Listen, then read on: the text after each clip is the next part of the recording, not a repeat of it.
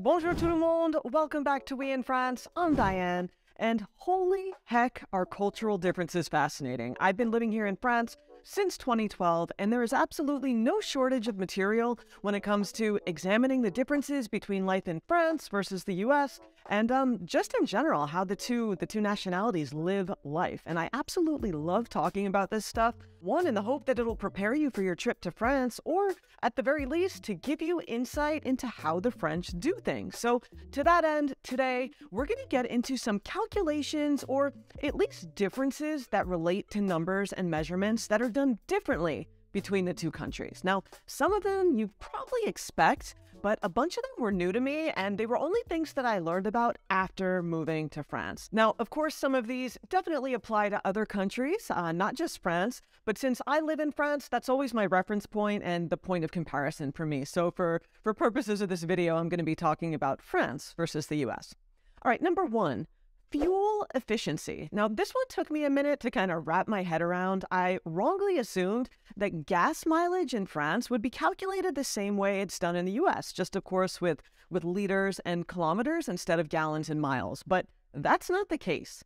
Now, if you're unaware, in the United States, fuel efficiency for our vehicles, it's measured as a distance. So it's miles per vehicle per unit of fuel volume. So the number of miles you can drive per gallon of gas.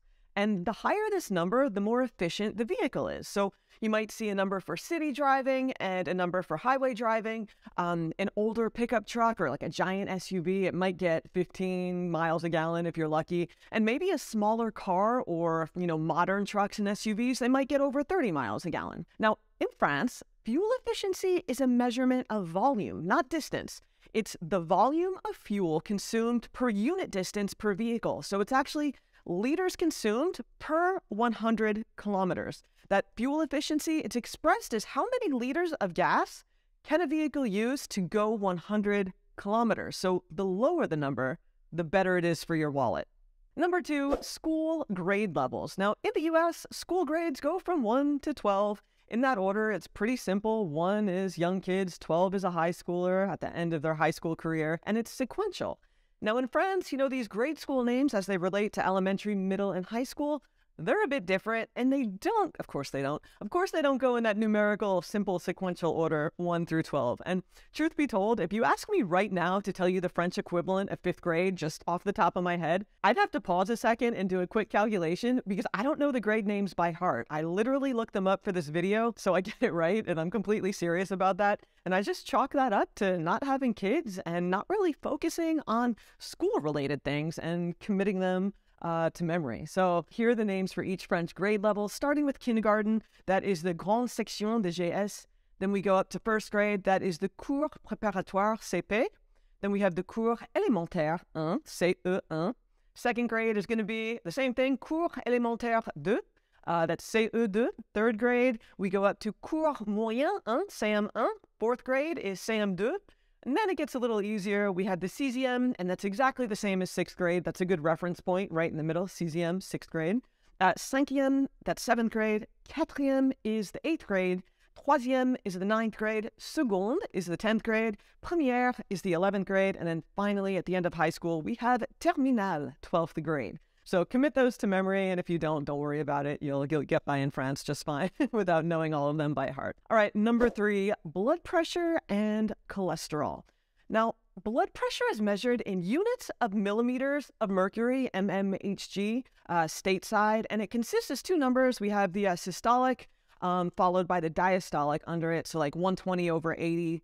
That would be normal in the US. So in France, it's the same measurement as the US, but the unit is expressed as centimeters of mercury instead of millimeters of mercury. So as you know, there are 10 millimeters in a centimeter. So just add that 0 to the end of each French blood pressure reading to have the US equivalent. So for example, a French doctor might tell you your blood pressure is 12 over 8, and that's centimeters of mercury, right? So add a 0 to that, and you'll get 120 over 80 to have that US millimeters of mercury. So same deal, add the 0. And regarding cholesterol in the US, I believe it's measured in milligrams of cholesterol per deciliter. And in France, and like I said, other countries, cholesterol levels are actually measured in what I believe you pronounce as millimoles per liter. So it's just a slightly different unit. All right, number 4, credit score, and this one doesn't even exist in France. So if you're not familiar with credit scores in the US, basically everyone has one. It's a numeric value, and the highest you can have, I believe, is 850, and it's used to assess a person's credit worthiness.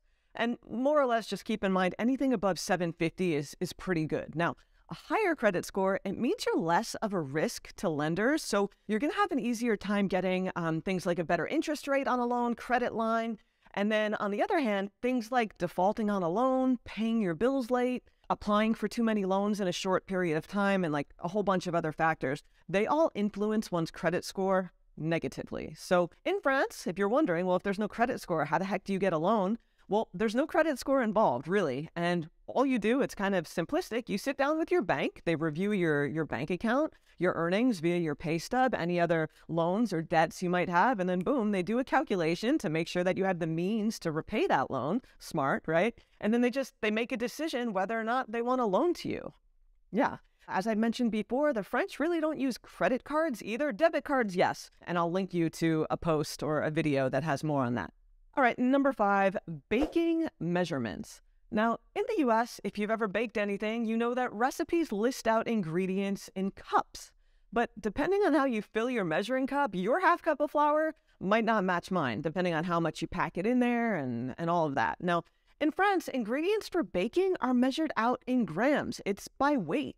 So 100 grams of flour, when weighed on the scale, is always going to be 100 grams of flour. It doesn't matter how much you pack in. Weight is weight. And since precision in baking is crazy important, I feel like weighing your ingredients like the French do, and like I said, a lot of other countries, it does make a lot of sense. And I've come to love recipes, really, that measure ingredients in grams. There's so much less room for error. And that's just how I bake now, even when I'm in the US. I just love using a scale. And speaking of baking, I always hear from you guys that your bread quality at home doesn't compare to the bread you get in France. It's actually pretty bad. To that end, I want to introduce you to Wild Grain. They are a premium bake from frozen bread, pasta, pastry, subscription box delivery service in the US that I think you're going to need in your life. You get an assorted box of frozen deliciousness, things like sourdough bread, artisanal pastries, hand-cut pasta, cookies, that sort of thing. And they go from your freezer to the table in 25 minutes or less. You don't need to thaw anything. It's easy peasy. There's no commitment, and the quality is incredible. And I have to say that with my link below, it takes $10 off your first box. You're going to get free croissants with every order for life. And I just want to point them out to you. So let's move on. All right, number 6, we have bed sizes. Now, before moving to France, I never really considered that different countries would have different bed size equivalents. I figured that would kind of be a standard size, you know, just something that's the same everywhere. And I didn't give it much thought. But no, that is not the case. A twin bed in France does not have the same dimensions as a twin bed in the US. So for reference, let's take a look at a queen size bed in the US. I believe it's 60 by 80 inches. And in France, that queen is going to measure 63 by 79 inches. It's just 160 by 200 centimeters. Pillow shapes are not the same either. I told you in another video, I'll link here. I never bought square pillowcases until I moved to France, and a whole bunch of other things I never owned before moving to France. So check that out. Next up, we have ring sizes, number 7. And French ring sizes are perfectly straightforward. They're measured in millimeters, the circumference of your finger, right? And that's your ring size. So sizes in the 40s on the smaller side up to the 60s, they're pretty common. You just measure your finger and that's your ring size. So like a 52, for example. And I just feel like ring sizes are tricky in general because even in the US, a 6 at one jeweler might not be exactly the same size at another place or in a different style. I feel like they're pretty close, but ring sizes can be a real pain in the butt if you're not able to try it on before you buy it. Like a 6 isn't always a 6, isn't always a 6, you know? And I feel like when a ring is like the tiniest bit too tight or too loose, it drives me insane. But if you kind of add this whole French ring size thing into the mix, it takes complication to a whole nother level because I feel like if you're shopping online and you're trying to convert your American ring size to the French equivalent, it could be a hit or miss. And I'm speaking from experience. You know, some size charts will say, oh, a French 6 is 55.5. And others say it's a 52, so it can be tricky. I just recommend if you can, try your ring on in person or buy from a place that has free returns and exchanges. And on that note, French clothes and shoe sizes are different as well. I'm like a 9 US and I'm a 39 or 40. in France. So it's just a totally different measurement. I think I'm going to leave it there for today. I'd love to hear from you guys down below. What other things would you add to my list here of things that are calculated differently in France? And as I always tell you about, for more information to prepare you for your trip to France, I'd love for you to check out my ebook if you haven't already. It's titled 75 Beginner France Tips for a Standout Trip. And yeah, thank you for being here, and I'll see you back here on We in France soon. Salut!